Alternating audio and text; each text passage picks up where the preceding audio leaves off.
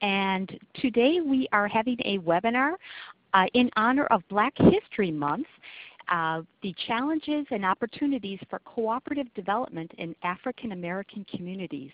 And we are in for a treat today. We have with us Melbah Smith. She is a 2009 inductee into the Cooperative Hall of Fame. The Cooperative Hall of Fame is the highest honor given in the co-op community to someone whose life work in supporting cooperatives is truly heroic. Melbah spent 40 years developing co-ops in African American communities across rural Mississippi, Alabama, and the Deep South. Not only are cooperatives a means to build mutually owned businesses, it is also a wonderful tool for building leadership capacity in unserved and underserved communities. As you will hear during this webinar, Melbah would go into those underserved communities to help identify leaders. Then she would encourage those leaders to use the co-op model to accomplish their dreams. Melbah McCaffey Smith was born in rural Rankin County, Mississippi. Her family farmed 40 acres of fruit, vegetables, and livestock. Melbah attended a one-room schoolhouse where her mother was the only teacher. Melbah earned a degree in business administration from Mississippi Valley State University and a graduate degree from Tuskegee University.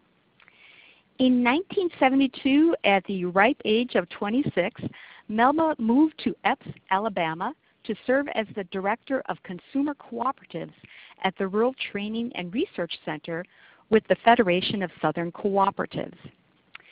Then from 1972 to 74, Melbah served as the Director of the Black Belt Community Health Center, an effort by the Federation to provide health care services to residents of North Sumter County.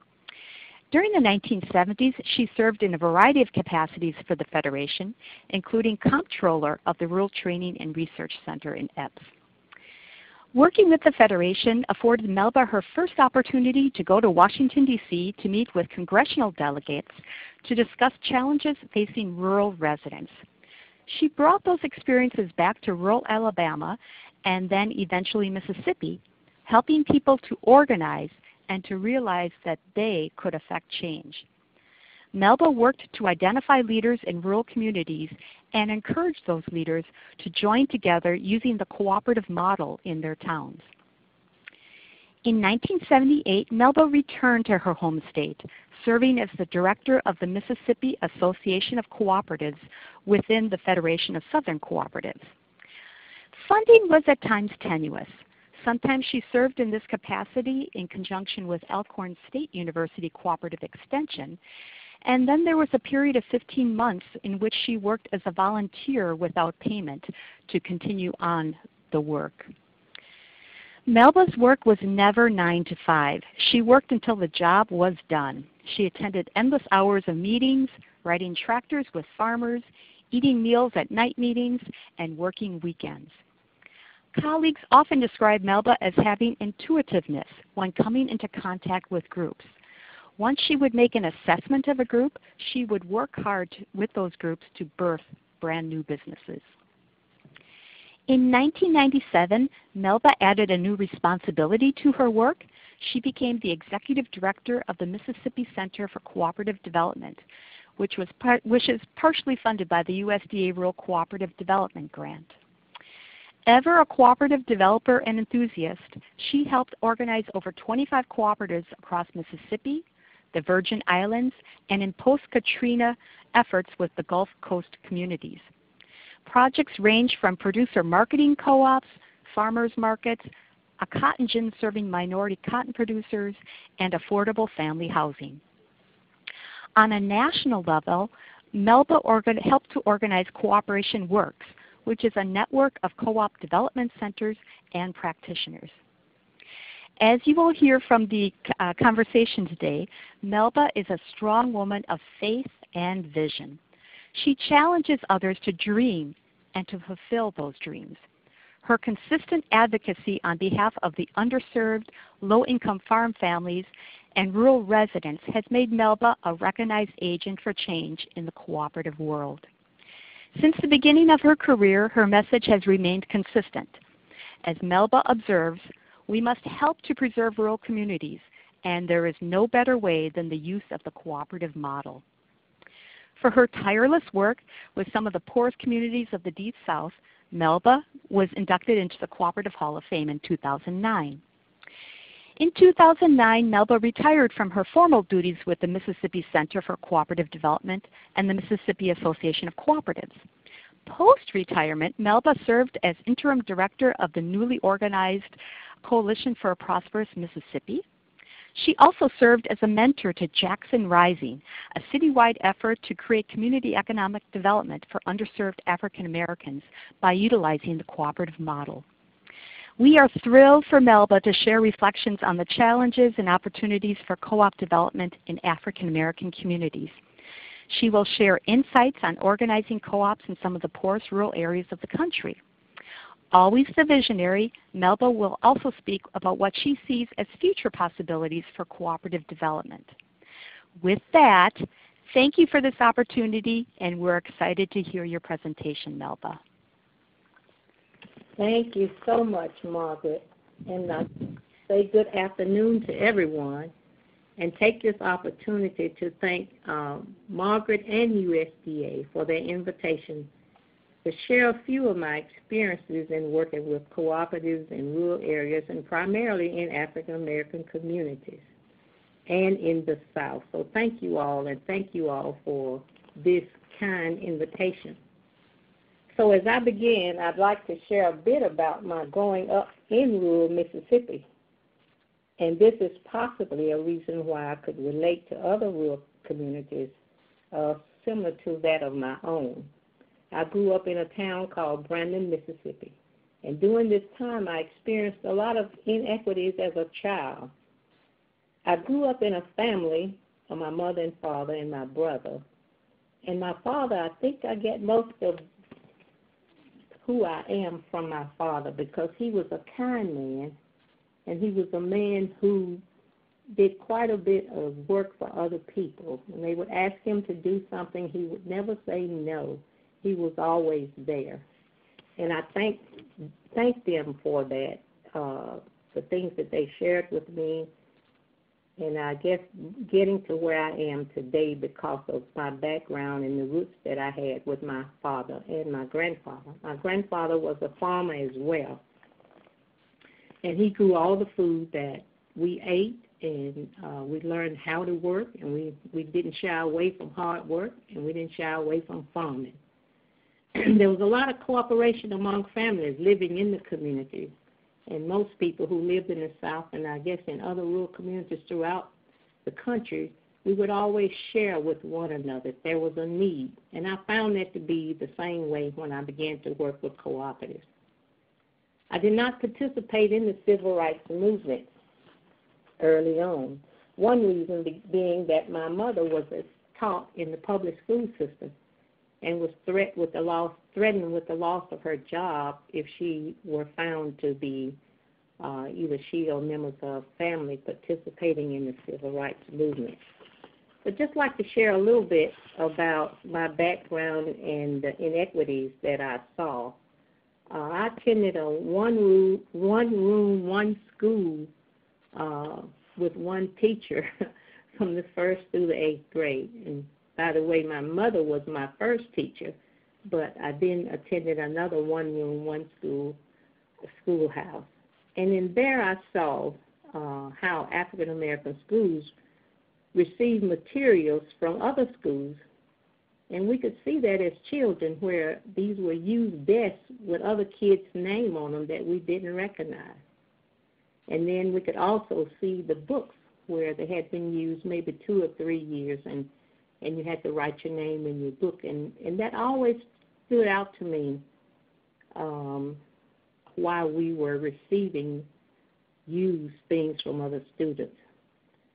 Some of our students sat on benches and that was made by community residents, and I think that was something that also stood out to me about how community people work together to provide an education for children that lived in our community. But the love that existed in these situations by them working together And also as I grew, we were the last ones in our community to receive electricity, the last one to receive telephones, and the last one to receive a community water system. And there were roads that were unpaved, and my dad had to travel to his job at night, and because the roads, when the rains came in, were muddy and he couldn't drive, he had to park his truck about 3 to 5 miles away from our house and walk through the woods at night when it was raining and cold in order to get to his truck, in order to get to his work, which was in Jackson, Mississippi. And that's the thing that stood out to me. You know, why did my dad have to go through this when he was trying to earn income to support his family? So these things grew and more in my heart about how to bring change. And I could hear my mother and my father talking about not getting involved in the civil rights movement, but they would not shy away from our being engaged and growing up and becoming all we could be. My mother would say, "Hey, a college education will be just like a high school degree, so you're going to have to go further. You're going to have to get a master's degree. You know, I can't stop there, even though I've got a BS degree. You need to go further." And we learned that, and we took it to heart, and we worked in that way. But after graduation, my first job was to work in a Head Start program. And here I met families who lived in poverty, mothers who were keeping care of their children at home and did not have a lot of food to provide for their children. And most of the children that came to the Head Start program were only able to get one meal a day, and that was the meal and the snack that we provided at the Head Start program. And then I became more and more aware of other things that were going on around me, and I'm sure that changed my thought pattern and began to grow up in me as, how could I change this? Why are rural areas not receiving the same services as those in the inner city? So that stood out in me. And after leaving the Head Start program, I began a career with the Federation of Southern Cooperatives, which was organized in 1967 by 22 cooperatives around the South. Now, the Federation was an outgrowth of the Civil Rights Movement, and it was formed by these 22 cooperatives in the Southeast to support them. They needed an organization that could provide the technical assistance that would help strengthen them to move forward with their vision of forming a co-op and their goals that they had in doing just that. And primarily most of these were agriculture cooperatives during that time. So let's talk a little bit about the Civil Rights Movement and what I remember about that.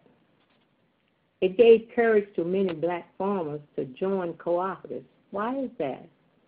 Because these farmers had to band together. They saw themselves as banding together in order to increase their income and to support their families and to make money from their crops.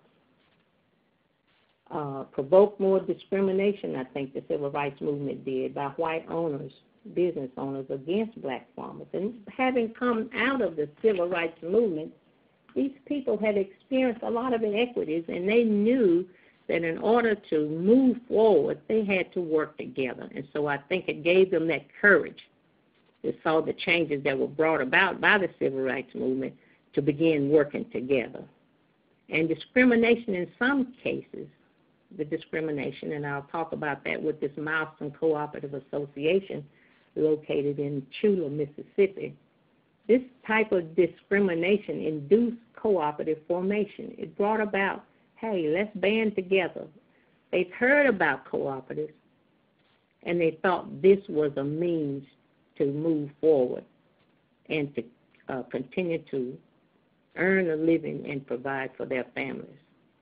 So Milestone Cooperative was organized in 1944 in a small town in Chula, Mississippi, in the Delta of Mississippi. And it was a cotton gin that was organized by 50 African-American farmers. Now, what was the situation? What brought them to this? What was the problem there that they were experiencing? They would bring their cotton in trailers to the gin, which was white-owned, but their trailers would sit there for weeks on weeks and not be ginned, and they only had a few trailers that they needed, which was used to go back into their cotton fields and pick further cotton and bring it back. But since their trailers were not, the cotton in their trailers were not ginned, then they lost money. They weren't able to retrieve their cotton that remained in the field, and then later in November, the rain would set in, and therefore their cotton would be lost. So there was a problem, and there was a situation that brought them to the point that we need our own cotton gin, and that's what brought them together. And Milestone was a very successful cooperative. Not only a successful cooperative, but it was a leadership in that rural community, which is called Milestone, where other people could see men coming together and women coming together and owning their own business. Now, as part of the civil rights movement, too, some families in Alabama lived on plantations. Because they chose to go and register to vote, they were kicked off the plantation. And so this began a housing association, which was established to remedy that situation. And I was a part of that, having worked with the Federation. Came with them in 1972, as Margaret mentioned, dating me way back to that. But the work that I had done in the Head Start movement, the things that grew up in me, the discrimination in my communities and being the last to receive basic services, sort of prepared me for the next step, and that was with the Federation of Southern Cooperatives. So what did we learn in my work? What were some of the lessons that we learned? Cooperative members had very limited understanding of cooperative enterprise and their principles. But when they were introduced to it, they embraced it because of the things that I just talked about, the inequities that existed, and they knew they needed another way out. They couldn't continue the way that they were going, the track that they were on. So the Federation of Southern Cooperatives provided that technical support for most of these cooperatives in the South. Now, I have a word there that says went fast to go slow, but I also said organization of cooperatives takes some time. Most of them heard about it and incorporated with the state of Mississippi and got their business off the ground, but were not prepared for the next step.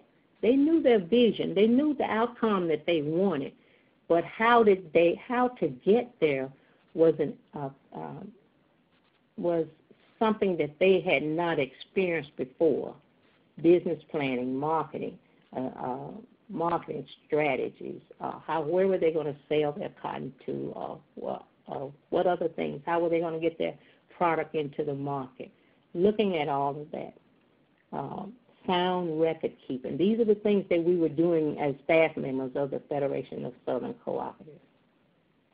We also found that the management in cooperative education was deficient. As I just mentioned, they knew where they wanted to go, but how did they get there? And this was where we were able to provide some services. They lacked that sound infrastructure that I just mentioned that was needed to strengthen them and get them on the right road and to be successful. Now, sometimes in my work, I found that a lot of people, not everybody, some people would say co-ops don't work. But my point here is cooperatives work if you work them, if you work how they are supposed to be set up and how you move forward in putting this infrastructure in. It works. And if people are willing to work together. I'll talk about that a little later on. Marketing access was a problem, and sustaining involvement of membership. And I talked about at the bottom there, constant expansion and developing a strong educational program. Understanding what cooperatives are and how they work, and then sharing that and learning that, and then learning how to work together and putting all these things in place. So going forward, talk about that a little bit. Constant education. The Federation of Southern Cooperatives, even though we had principles, cooperative principles that we taught in our training program, the Federation of Southern Cooperatives would have training sessions at their training center in Epps, Alabama, and we'd bring farmers in, we'd bring others in, consumer cooperative staff and other people there and to train, and then we'd send people out, staff people. And we had the local associations, state associations in these states that had staff that was working directly with the co-op members in those particular states. So we found that constant education was something that we needed to continue, not just train in what co-ops are about, how to structure cooperatives, management, that time board of directors training, all of those. But we found that even when new members come in, there was still a need to educate them too, so they would all be walking in the same direction. Constant education was one of our principles that the Federation used. Continual technical assistance for both new and emerging groups. Just last week, a local cooperative that I'm a member of here in Rankin County, Mississippi, we were looking at a farm and feed supply store there. We have about 27 farmers, and they're mostly livestock farmers, but some vegetable and some herb growers and a few others too. But we found out that we have a plan and we know where we want to go, but we need technical assistance to help get us there. And so the Federation has provided that, but also looked outside to see if there's other sources of assistance. Financial startup funding in low-wealth communities is what's needed. Development of a marketing strategy, both state and regional. We've had these marketing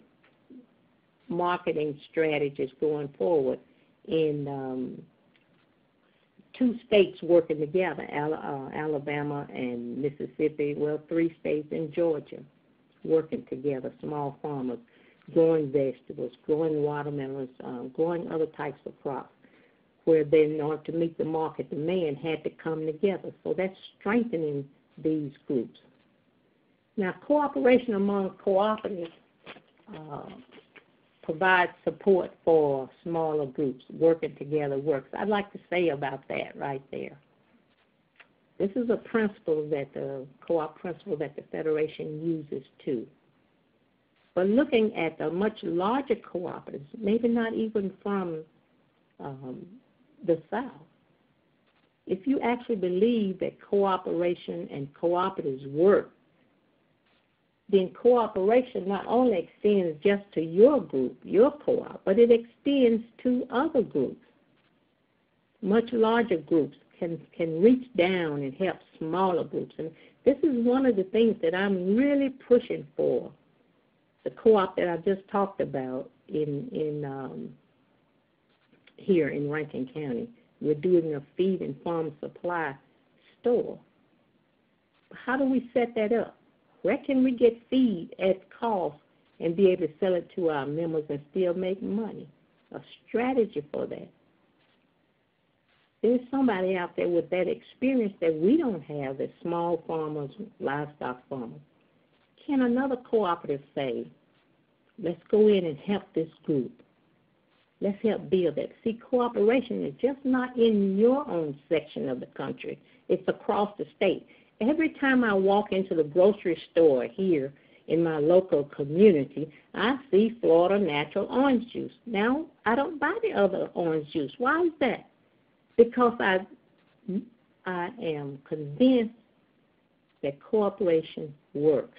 And if we work together, we can change things not only in our local community, but in our region as well as in this country. There's a spiritual relationship to working together. So the next point I'd like to, and I'll talk a little further on this, encourage the formation and development of all types of cooperatives in all sectors. We're having a situation here in Mississippi where in Mississippi you can only incorporate on the laws, co-op laws in the state of Mississippi allows you to incorporate agriculture and marketing cooperatives only. But there are a lot of needs in these states. There are a lot of needs in rural communities that could be best met by using the cooperative model, whether it be housing, whether it be health care,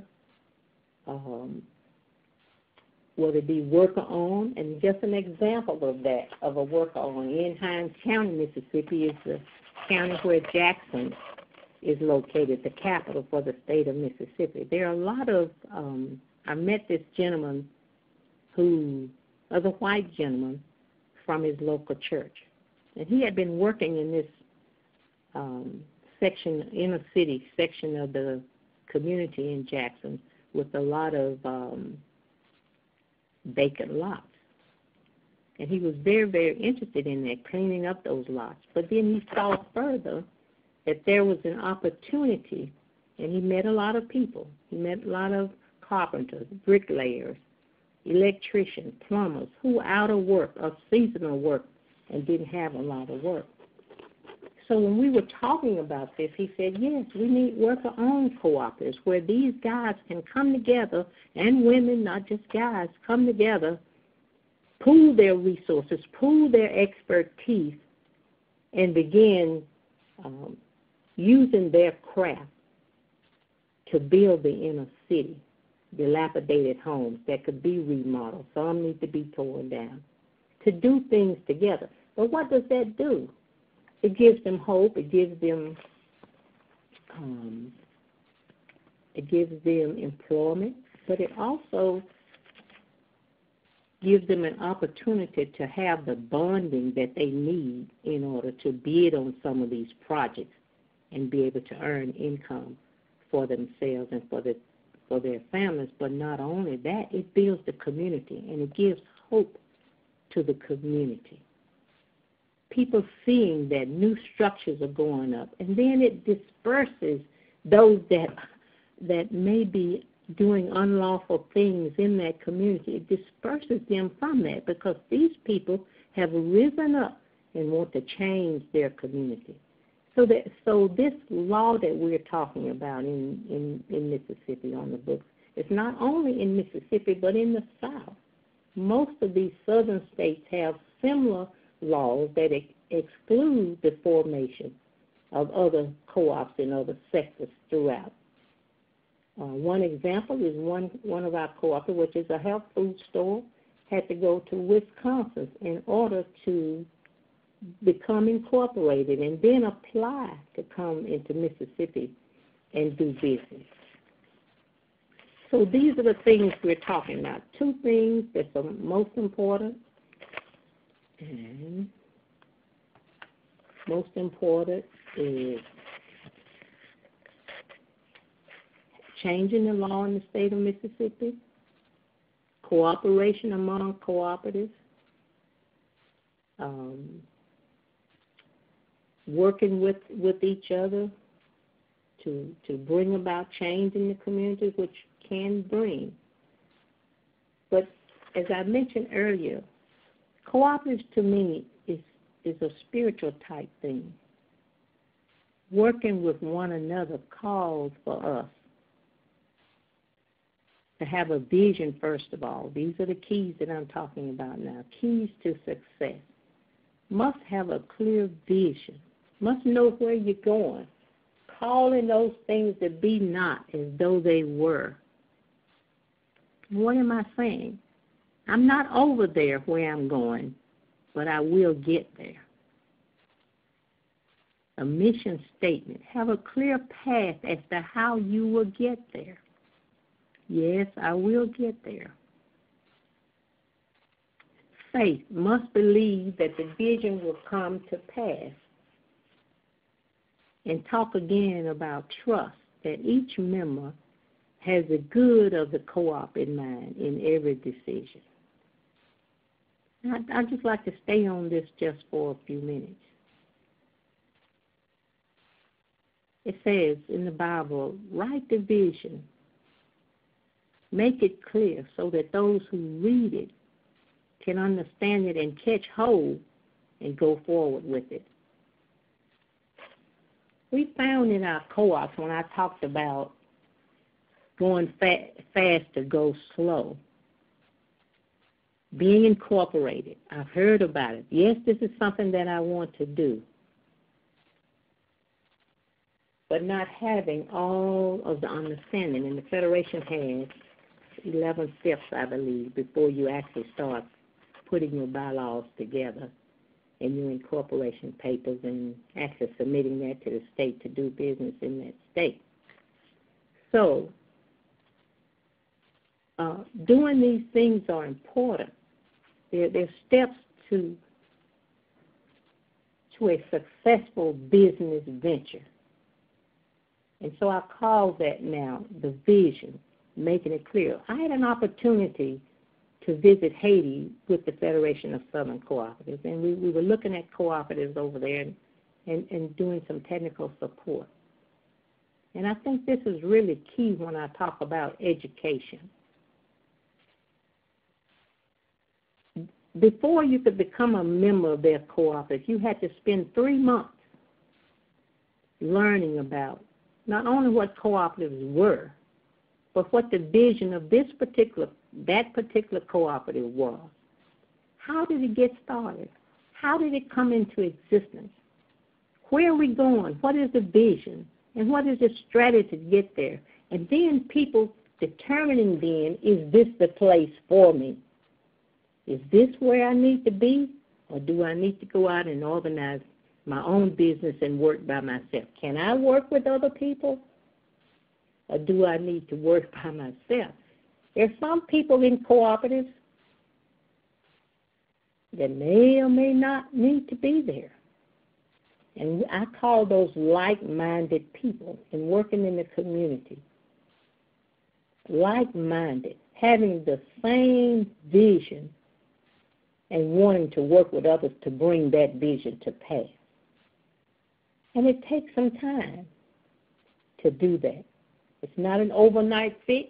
It's not an overnight accomplishment. But you can get there. Working together works. I believe that the vision will come to pass, that each member has the good of the co-op in mind, not distracting from that or taking away from that, but keeping their mind focused on where we're trying to go, and that's the ultimate and most important decision. Where are we going? And then once you get there, then looking at the community and see, are there other things that you need to be involved in order to correct whatever other situation is out there. So it's plenty to do. It's doing it step by step, working together, working together. And my next slide says, working together is an art form. It's a symphony. I like that. It's a symphony. Everybody in tune. Nobody playing a note that you can pick up by your ear and say, they missed it. But you must start from A and go to B and then go to C and move forward in order to bring that about. Like-minded people is the word I love to use. Like-minded, those that are interested in this and want to go forward. Sharing skills, talents, and above all, learning to compromise is essential when working with a group of people. It's not my way. It's our way. And I've learned this over the years. Be a team player by cooperating with group members. Respect other opinions. How can we walk together unless we agree? I've had many experiences throughout Mississippi and throughout Alabama, and went all over the state, primarily in Alabama and in Mississippi. All the other states pretty much that the Federation worked in and had staff in. But let me just share this. Whenever I would go to a group to do training, maybe at 7 o'clock at night, and as I would be driving there, getting there to the meeting, leaving the office maybe at 5 and driving 2 hours to get for a 7 o'clock meeting, and I would meditate on, well, what am I going to talk about? What am I going to share tonight after having prepared during the day to go there? Once I presented, and on my way back, I would say, my, I learned so much tonight. I learned so much tonight from the people that I was talking to. I had prepared, and yes, what I prepared was well received, but I also received what they had to give to me. I think that was a great teacher right there. I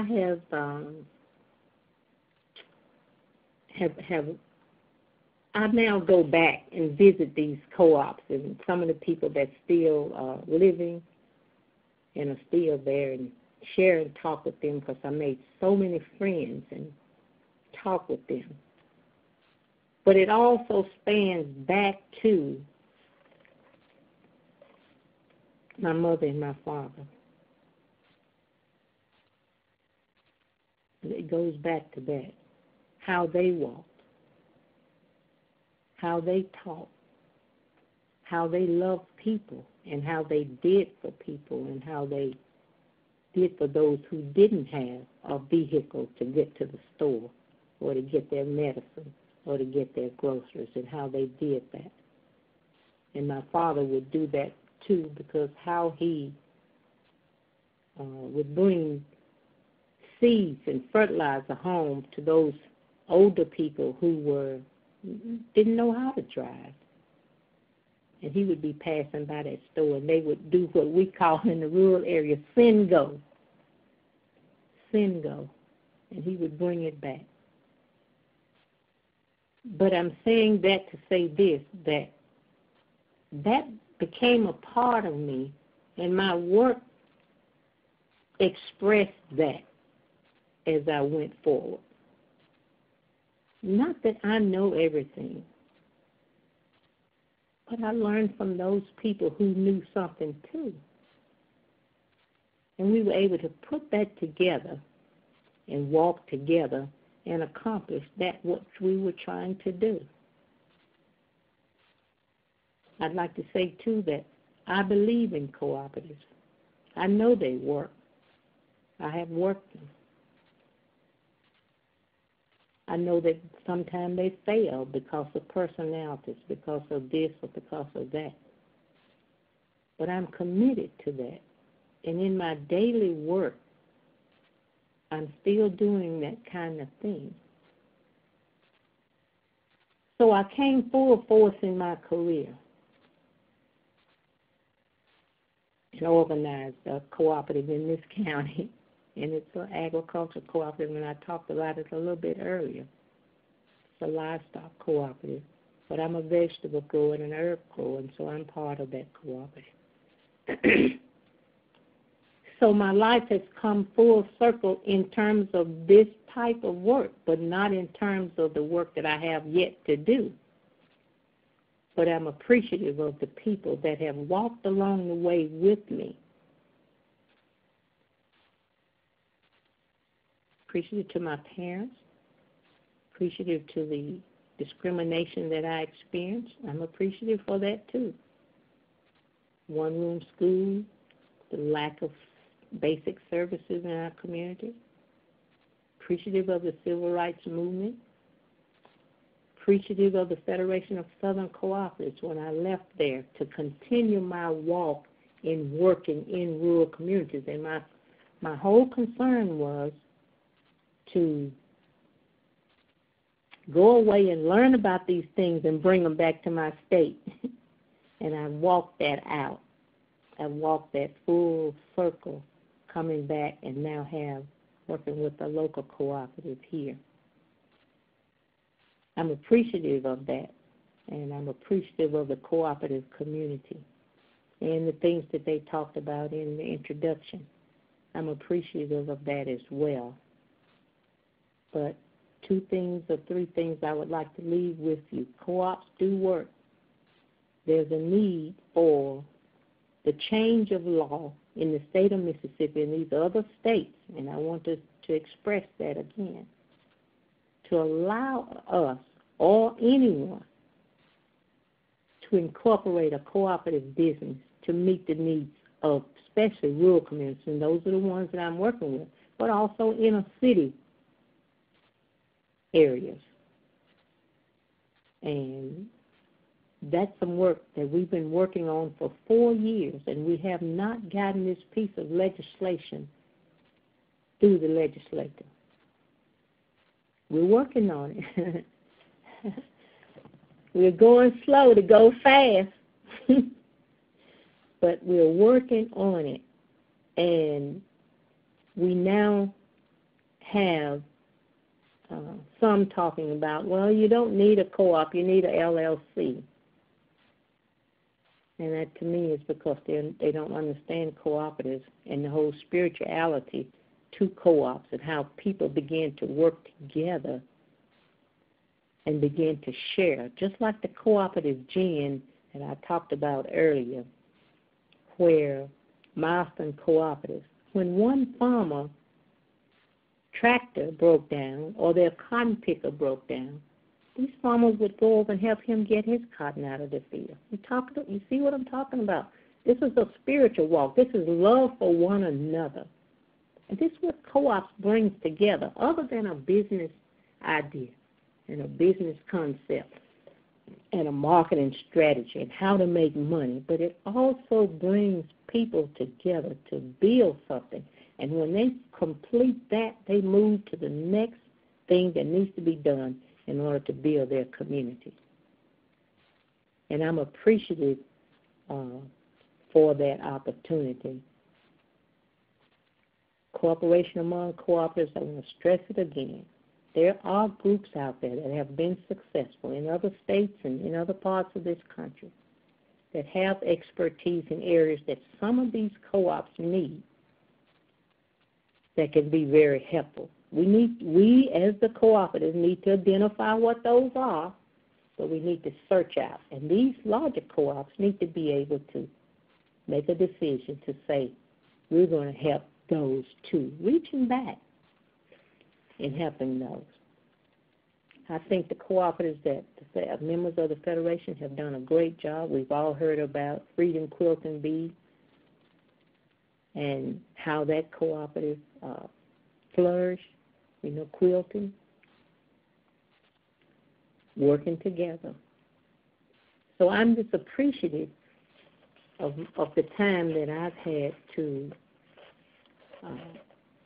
spend in this movement. That's what we call it, a movement.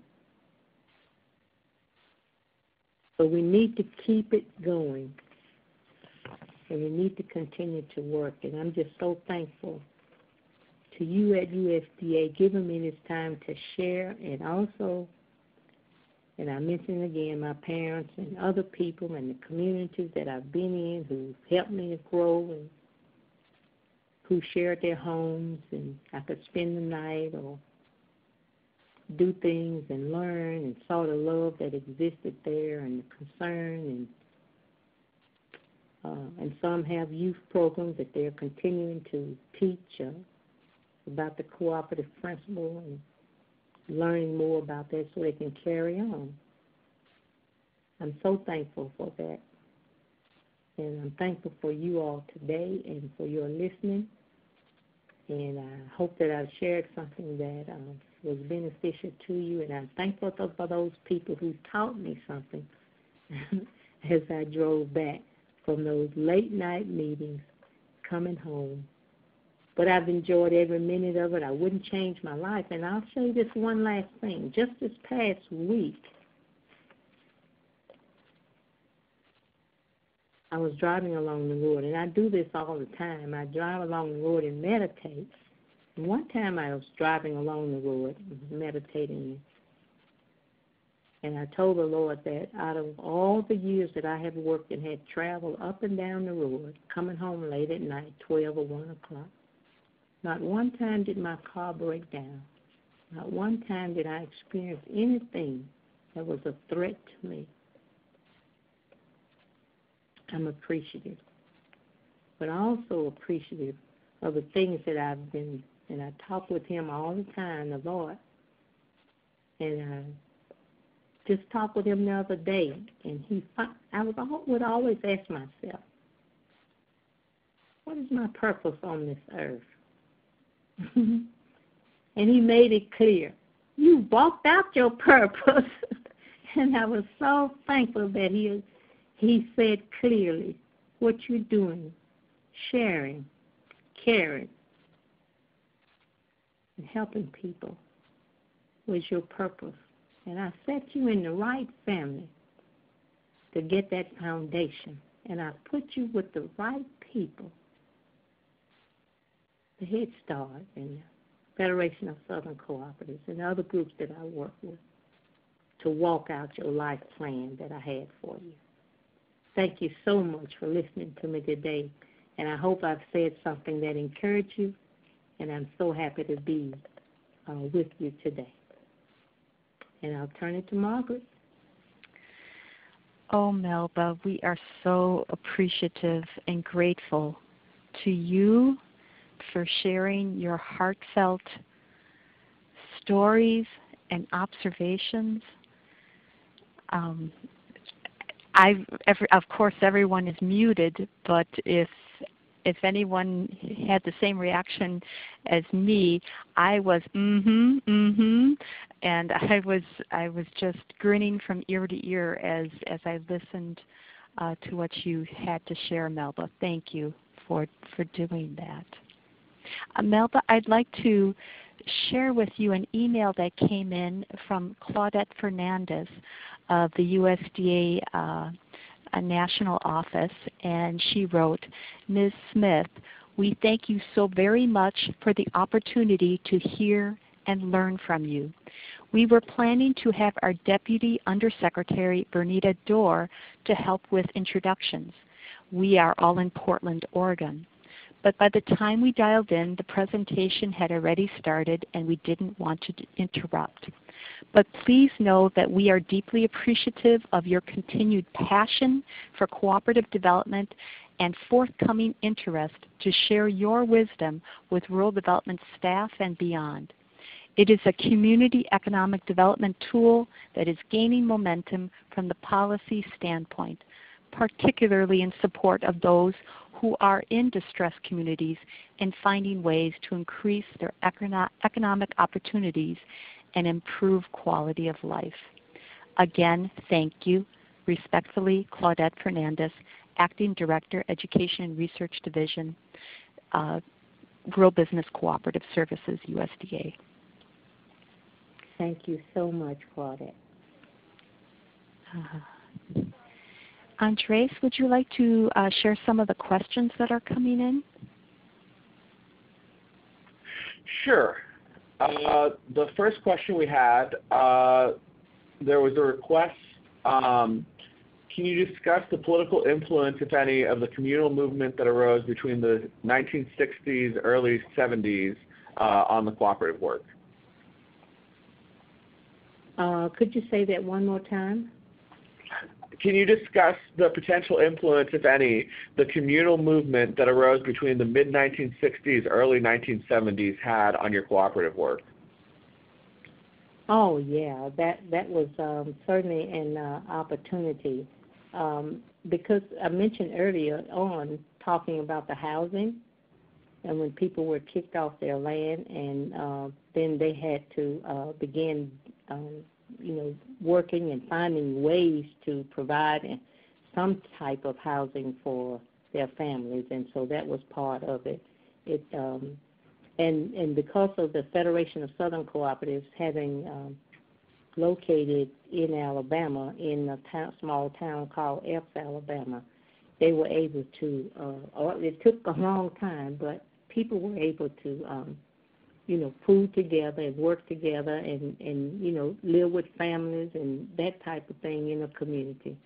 But eventually the Federation was able to help them with housing and establish housing there. So I think that all was part of the work in getting people to a point where they were they could see some movement. Sometimes you get bogged down in a situation and you think there's no way out. But when someone comes along and says there is a way out, then you're very appreciative of that and then can have hope. Sometimes there's no hope. People feel hopeless. And sometimes just an encouraging word is something that moves people to the point where they're ready to get up and work toward moving forward. So I think that that was a great success for the Federation.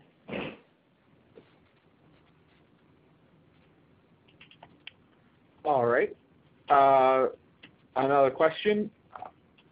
Can you talk more about the co-ops that have survived for decades, like Milston? Mileston, excuse me. How do they keep members active and remembering the vision? Well, one thing, they had good leadership at Mileston, and they had people that were committed.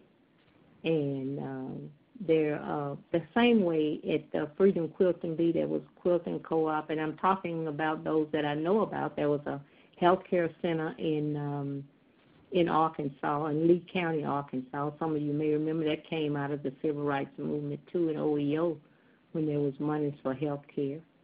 And I think, keeping the vision out front, continuing to talk about it, not let the fire die down is what keeps people engaged.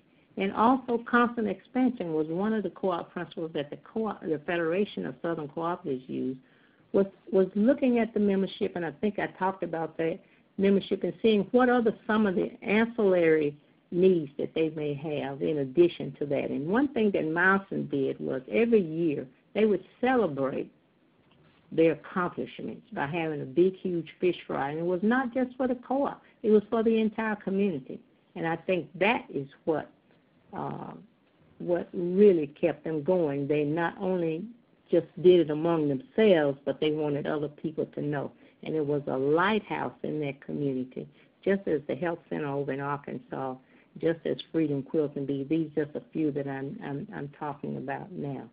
But that kept them going. But you must keep things relevant and not let just the old soup be warmed over. You know what I mean?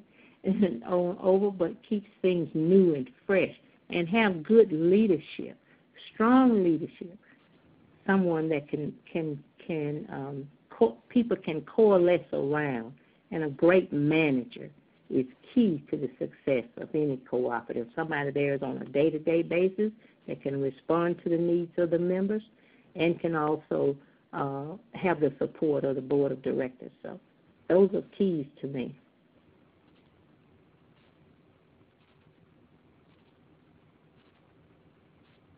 Okay. Okay.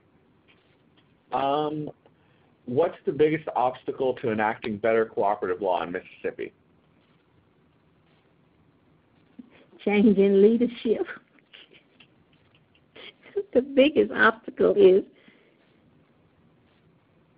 the legislature in Mississippi is all Republican, not a majority Republican. I can't say all Republican. And there have been some misconceptions and some intentional information being thrown out there that cooperatives are unions and they're going to bring unions back to the state of Mississippi, and we know that's not true. Every member, there's one person, one vote in the cooperative. They don't need a union. Each person represents themselves. But these are the kind of distractions and things that throw people off. So we're trying now a new strategy, and that is to work with the Secretary of State. And whatever, I had a tip from one of the attorneys there in that's the attorney for the Senate, and her comment was that if you can convince the Secretary of State to put it as one of his bills to expand the cooperative laws in the state of Mississippi, and then it would go through fairly easy. So we met with him and with his staff, and they've asked us to put together a task force team representing our views, and then of course they'll have their business people there talking about why it should be an LLC. So we're right after our session ends, which ends at the end of March, but it will continue this year through the end of April because they have some extra business they need to take care of. So right after then, we'll be meeting. The secretary will appoint this task force team, and we're looking at people from all over, not just Mississippi. People who have experience with cooperatives and that could sit on this task force, and we'll be identifying those, and hopefully we're convincing. But that's the obstacle. Most of the Republicans now control both the Senate and the House of Representatives, and the governorship, and the lieutenant governorship. We only have one Democrat, and he's the Attorney General.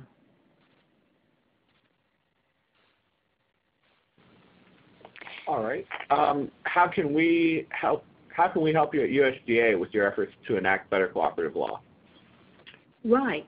Now, in a meeting that I had, and Jessica was on. I see Jessica Gordon Nimhard is on the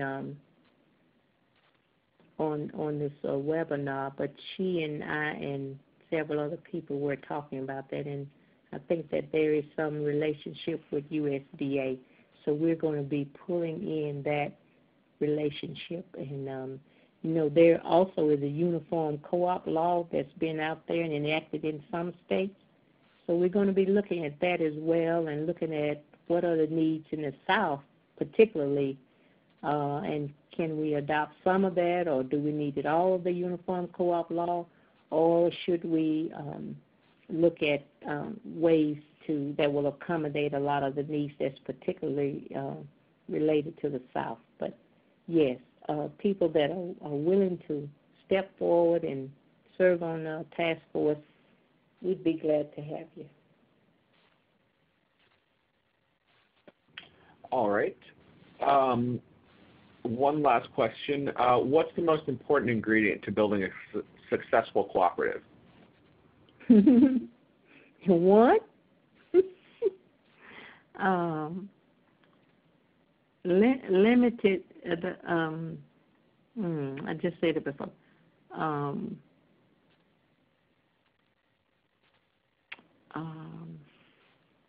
think it's working together. I think is that, and like-minded people having the same needs and having the same concern and going in the same direction. Too, a lot of our cooperatives, sadly enough, is because people have all different types of ideas as to how co-op should work or how this should be done. But leadership, I think, is that, and then those like-minded people working together to bring about change. I think those are, and then successful co-op. I didn't mention this, I don't think, earlier, but I'd like to mention now. some of the co-ops in the low-wealth community do need some startup funding. But I think that startup funding will be tied to a plan that shows exactly how they will reach the goals that they've set. So I think that USDA could certainly, and I think they've already doing that, putting some types of funding out there, but startup funding would certainly be helpful with some groups. And of course there are other groups that can get monies, on their own, but they need that technical assistance in order to make sure they're on the right track to meet the goals that they've set and to reach that vision that they've set for themselves and to actually meet that need that they're trying to meet.